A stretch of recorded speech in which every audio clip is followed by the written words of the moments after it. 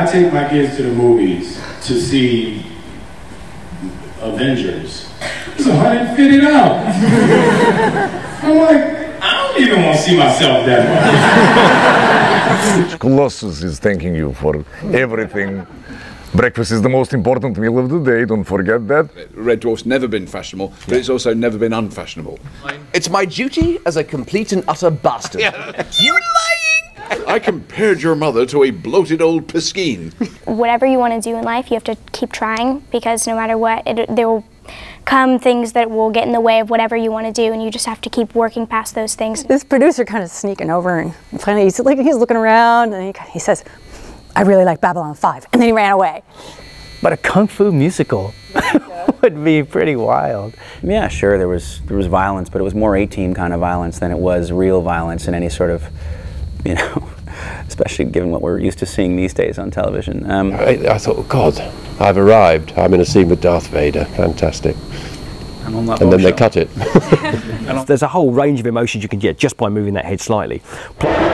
Universe to Go is a fantastic way of seeing stars, but if you want to see more, watch our video of MCM Comic Con. You know, Mark Ruffalo dancing is a spectacle that everyone should behold once in their life. Once. Never want to see it twice.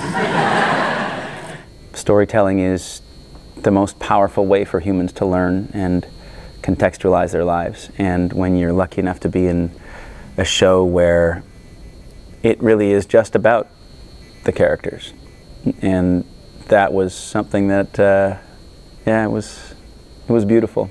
It's beautiful to see people so much in love with the character. That's really rare nowadays. So it's more like introducing these guys for like their own franchise. So Deadpool 2 is going to be much bigger in many ways. I have young people coming up to my table saying, my parents raised me on Babylon 5. And I kind of go, oh. I know that's good. No, that's really good. It's very sweet. Oh my God. You know, all at the same time. It's really, but it's really cool. And I'm excited about that it's getting back out there again. You know, we're in the middle of shooting Avengers 4, and I still don't know what's happening. Because we get the pages we're shooting that day, and nothing else about the movie. I still cannot believe that this is happening to me. And they're like, all right, well, you're going to be playing Goblin number 13. Well, a role that really excites me was when I played Martin Luther King. Something I think maybe it touched me whole in my heart. I was like, oh, they're goblin noises. I was like, what do you mean they're goblin noises? And then it's like, oh yeah, you're just gonna, you know, just do some goblin noises. And I was like, I don't want goblin noise. I'd never done any kind of like character voices or anything. And I'm like, I don't know any goblins. What? He's like, you know, just like like a goblin. And I had this guinea pig when I was little that I would talk to, and I was like, and it was like, yeah, you do that. And then I was like, okay, cool. So for 4 hours, I was like, you know, I'm like, fall off a cliff, you know, get stabbed, you know. So I did that for 4 hours, screaming top of my lungs, just, and at the end of the session, I couldn't talk. I was like, and I was like, thanks, guys. And I get it, you know, the more sex, the more breasts, the more violence and decapitations, the more audience members you're going to get. Joe, that just wasn't his thing. He didn't want to make that show. And, you know, I've got young kids, and I was proud to be on a show where I felt like that was fairly restrained. I went full goblin for that for sure. Well, I don't mean it to sound flaky, but in order to achieve something in life, you got to know what you're walking towards. I go full on. Like, I really want to get into the character, because I feel like if I'm not 100% in, somebody out there watching is going to be like, ah. Very early on, again with some of the screen tests with BB-8, I was standing next to it and I thought, oh, it's kind of like a dog. That was where I sort of started that thought process from. It's like a sort of tenacious Yorkshire Terrier mixed with a toddler. So, Miss Ivy, have you poisoned anyone lately? Not yet, no, but I am looking to. Okay. Comic Con at Excel is so much better with a meal deal from the Bagel Factory. I really wanted to be an action hero, and there wasn't any. This is in the 70s. For women, you know, Mrs. Peel was a big deal to me. I loved Diana Rigg as Mrs. Peel in the Avengers, and it was just, where do you get to see that? I mean, yeah, fine, you know the rules of life, but the truth is, life's messy. It's not always easy to follow the rules of life, even though you know them. You know, you have the angel on one side, and then you've got the little other angel or devil or whatever on the other side, but that's just reality, because life is never neat. Life is almost never anything but kind of complex and messy, and I found that to be the most redeeming aspect of his character, that he felt to me like a real character who you didn't know whether he was going to do the right thing, but fundamentally you could kind of count on him in the end to be there. Snow White, have you had any interesting red apples lately? Oh my goodness, not at all. I stayed away from red apples. The first hump, I would say, which was when I first started out, just realizing that you can't take it personally when you don't book a role and you don't get the right project, because it's just what's right for the film.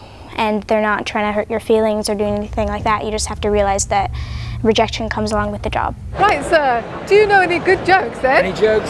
Oh, I know plenty, but just today, I'm just want to make you smile. He is charming though, he's a lovely guy. He's the only guy who responds to my tweets. I just love that horror films, they have so much going on. It's not just one thing. Like with dramas, they can make you cry and you can be really invested in the characters. And then with happy films, you're laughing throughout it, and it's just like a comedy is. But with horror films, it's a comedy, it's a drama, and you scream a lot throughout it. There's just so much going on. And I just love that you can experience all these different emotions with horror films. Have you rescued anyone lately? Oh, loads of people. You know what? Little kids, really scared, walking around here. First time they've been here. Oh, because I've been wanted to be an actress since I was little. So now imagining what else I would be. I love kids. I love babysitting. So maybe a nanny. I think that would be really fun. Back in the day, we had Frances. She was the upgraded Barbie. She had bendable arms and legs and a twist and turn waist. And I would make her into my heroine, and we would play Dark Shadows, and we'd play Star Trek, the original series, of course. And then it's no wonder in my mind that I ended up doing horror and science fiction as much as I did. But you look really cool. I know, thank you. You know, we dressed up kind of very fancy for the occasion, so, you know, we have to look good. We thought we were going to be shooting right away, and he did. And he's standing there, the girls are kind of behind me, and I'm looking at his face, and I see his face go, like his eyes kind of like start going in, right? And I was like, what? And then I look down, and then I just see his pants getting soaked, like he's peeing. And I was like, what are you? And so as I'm like, what are you? Action! And then he's like, runs into the water. And I was like, wait, what? And I start running. I'm like, oh no, I gotta follow him into the water. And so all is coming into my face as I'm like, swimming into the ocean. He thought it was funny. It was funny afterwards, but man. Yeah, Jason Frank. What's your latest adventure? Well, I've just been going around. We should all be free to make our own decisions and choices, but you should be very upfront and willing to take responsibility for your decisions and choices. Well, if I get in a fight with Black Widow, it's always better when you make up. You know what I'm saying? Don't come out. So, who are you guys today? That is a question.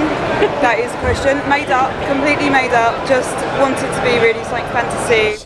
Peter Cushing was Peter Cushing pretending to be Governor Tarkin, wearing his carpet slippers. But I'm doing it because I'm me, pretending to be Peter Cushing, pretending to be, you know, so it's a further remove, and very, very hard to forget that you're acting when you've got this huge sort of head camera thing on with the lenses poking in your eyes. I was glad of it. I was glad I didn't have to walk and talk anywhere at the same time. Yeah. It was just black polo neck jumper. Yeah. It's a good gig. It's the black background and then a bit like this. sitting here like this, really. So, why are you dressed in this wonderful way today? Okay, so we're all members of the Rebel Legion. Like when I moved from Montreal to Toronto, I told my agent, I want a show that is, and I described 1, 2, 3, 4, 5, and it was like a list of 10 things, and it was dark matter, and the character was 3, literally, and that it didn't even exist at the time that I said to my agent, this is what I want. And her character, and she said, oh, I've missed you so much. Her and Peter's doctor reunited, and my doctor says, well, my dear, I think he's missed you too. This spaceship is getting a little bit dusty, it just needs a bit of a spring clean. and Peter's 12th doctor, he said, no, you can't say that, you can't say that. Why not, you know. And he comes from that kind of era way. I'm not sure if I feel very safe around these guys, but they're pretty... He said don't worry. As opposed to R2, because R2 has got a head spin and Kenny would do lovely things making him wobble and stuff, but you can take that same performance and you can change the sound. A lot of it was done, Ben Burt did most of R2's acting in a sound edit. So you can take that movement and have him, you know, jiggling around and make that angry noise, R2 angry noises, or you can take that off and you can put R2 scared noises, but you've still got the same movement. With BB-8, just by popping his head down, you can make him look sad, or you can make him, you know, I've got you know, various controls on the head, so by making him look scared, you can just cock his head, and you know, when he thinks that Poe's dead at the beginning, just by slowly dropping the head and then turning him around and taking him out very slowly, you can you know, use him to be sad, or there's a whole range of emotions you can get just by moving that head slightly. Plus, doing the noise at the time helps everybody relate to that. This is what happens when you don't have breakfast. Now shutting mouths. Exactly. And then Darth Vader turns up on set. It's actually Darth Vader. He's real and big and scary, and it was really kind of exciting. It was like no other experience I've ever had on a movie set. I feel the force is strong. When the first assistant director shouts, right, I'm going to give you 2 cues. I'm going to shout action, and then there's going to be a pause, and then I'm going to shout X-Wing, and that's when you duck. You think, okay, so that's fine. And then when you've got a guy shouting X-Wing on top of his voice, and you have to go like that, you suddenly think, yeah, it's the coolest thing I've ever done in my whole life. Lots of the lines that you hear in the movie are made just on the set, just from like the moment that he felt it. So it was a cool thing and a funny thing when we were doing the first part. It was when I was having that Colossus puke, if you remember. Yeah, so it was funny because the director, Tim Miller, he has this kind of empathy. He doesn't like to listen to people puking, you know, he just has the same urge then.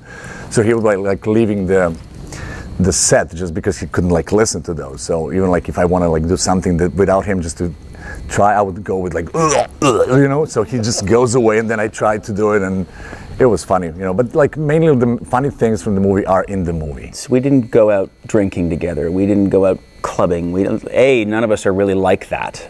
It's not so much our thing. A couple, but most no. I would say that we're a whole hell of a lot like family, like your extended family that you see at Christmas and New Year's, and you respect and like and care for and are happy to see. But we all had our other lives, and we all lived our other lives, and when we finished work, we went home. And it wasn't like we were like, oh my God, we're the best of friends. It wasn't that, and I think I respected that and needed that in my life. They were colleagues, they were an extended family. So if a girl is sitting down texting on her phone, you go over to her and say, hey, stop texting me, people are watching. Then she's like, and you're like, yeah, how's it going? You know? They just want to see the personality. They want to know that you're not a cuckoo. As soon as a girl thinks you're not a cuckoo, you're in. And with dudes, as soon as, well, if you say hello to a dude, you're in. We're so excited for a girl to say one word to us. It's like, hi, hello. That's it. So is this the kind of advice you'll be giving Tom Holland then? No, he's awful with, no. That dude couldn't pick up a girl with a truck. He's awful. He's awful.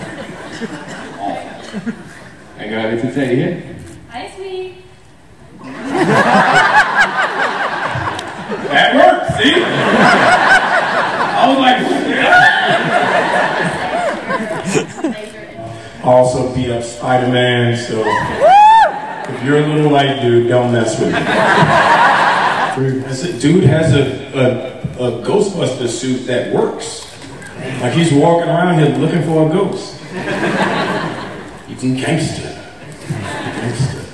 Right. To the Mystiques, great job. You've never seen an unattractive blue woman. Think about it. Think about it. See what I'm saying? Not one. I saw all of you were like, yeah, she was pretty too. The Avatar, boy, she was pretty. See what I'm saying? All of them. But I was very upset when I wasn't cast as Beast in X-Men. He's blue. He's blue. He's blue. He's blue. Like, Beast is the man. Just straight up hang upside down and read books all day. In little shorts and no shirt. Gangster. Man, you know what I'm saying? Like you go in somewhere, like you're in a bar and you're talking to a girl and some guy walks up and starts talking to you, like, I bet this dude wears tighty whities. That's Tom Holland. Tighty whities. He still wears Fruit of the Looms. That's Tom Holland. Okay. Big it all, man. My kids, like, I'm like, you know, your dad is a superhero, dog. Like, I'm cool. Nothing. It's Halloween. My one kid is like, I want to be Spider-Man. The other kid is like, I want to be the Incredible Hulk. I'm like, you live with a superhero. Literally, superhero made you breakfast and took you to school. Every day. And you, nothing. No. But, no, my kids are, they're hilarious because at the end of the day, I'm just dad. You know, I'm like, it's broken, fix it. I'm hungry, make it. You know, it's like, that's, you know, I'm crying, hold me. And that's the way I like it. I mean, I feel like if at any point in time they look at me as Falcon instead of Anthony, I would be heartbroken. Stores. But let's say I was at a big toy store and I saw a thing of my action figures. So I was like, that's me, right? So I run up and my son goes, Daddy, Daddy, that's you. I was like, that's me. And he pressed the button and the dude sounded like,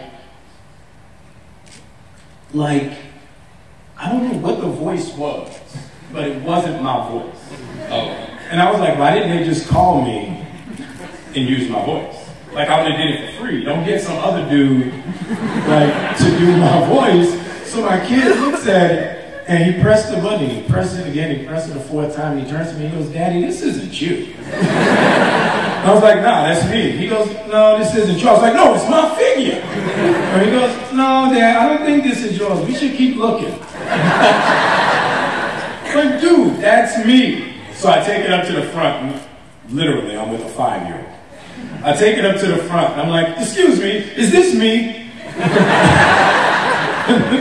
The woman goes, what? I said, is this action figure? Is this me? This is my action figure. Is this me? And she goes, you can be whoever you want. Well, the Hurt Locker was 3 people. So, but we were in the Middle East. So that kind of messes it up. You know, Avengers, we're in Atlanta, and it's like 100 people, but we have air conditioning and food. So I would have to say Avengers. Well, you have the But I did get to eat shawarma. It's funny, like my first day on a Marvel set, they bring me in, they put me on a platform 30 feet in the air, they put all the cables on me. They're like, all right, we want you to jump off backwards, turn over like you're shooting machine guns at a helicopter as it's going over your head and you're about to fly away. Okay, roll sound, here we are. And that was the first day, the first moment we shot on Captain America, Winter Soldier. And I didn't know what I was doing, I didn't know what was happening in the movie, but the trailer came out 2 months later, and that was the moment that was in the trailer. I was like, oh, it didn't even make the movie. Like, it ain't even in the movie, but it's in the trailer. So a lot of times, you know, with the Russo brothers, you don't even question it, man. They have a whole thing, you know, that they see for these movies, and we just are along for the ride. Going to the movies used to be an experience. It used to be a family affair. It used to be an event. Whereas now, you know, if people will go see movies just because they said it's going to be #1, and everybody know the movie's bad. You know, you will read a review on Rotten Tomatoes and be like, oh, they gave it, you know, 75% tomatoes. It's fresh. I should go see it. When they haven't even seen the movie. You know, so the evolution of the business has gone to, like, there are no movie stars anymore. Like, Anthony Mackie isn't a movie star. The Falcon is a movie star. And that's what's weird. It used to be with Tom Cruise and Will Smith and Stallone and Schwarzenegger. When you went to the movies, you went to go see the Stallone movie. You went to go see the Schwarzenegger movie. Now you go see X-Men. So the evolution of the superhero has meant the death of the movie star. And that's the fear now, because you're now making movies for 16-year-olds and China. And that's it. You think of some of your favorite movies growing up, those movies wouldn't get made today. Goonies? Wouldn't get made today. Halloween? Wouldn't get made today. Thing? Wouldn't get made today. And all of them, you watch Stranger Things on Netflix. Has anybody ever seen Stranger Things? Stranger Things is Goonies. He's everything. It's Goonies. 3 kids go on a mission, find underground, there's an alien, kill the alien, Goonies. Even when they found the little dark world where the alien was, they went down the slide like, ah, Goonies. So it's a different time now. The business, they make movies for specific audiences as opposed to just making good movies. And that's why people stop going to the movies, because most of the movies suck. As one of the few actors of colour in the MCU, what do you think that big companies like Marvel and DC can do to improve representation in their superhero films, basically?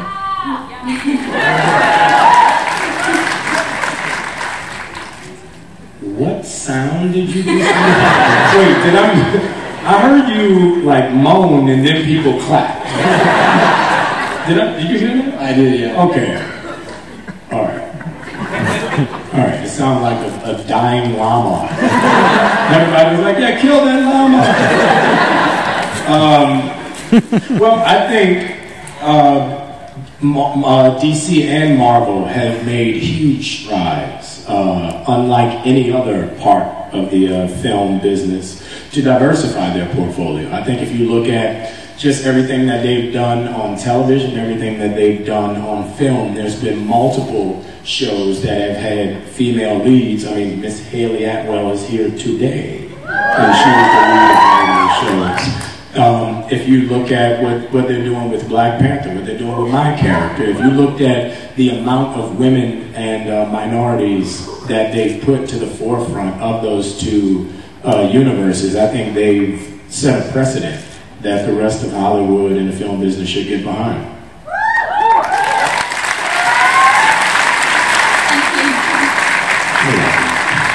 I'm sorry you killed that llama.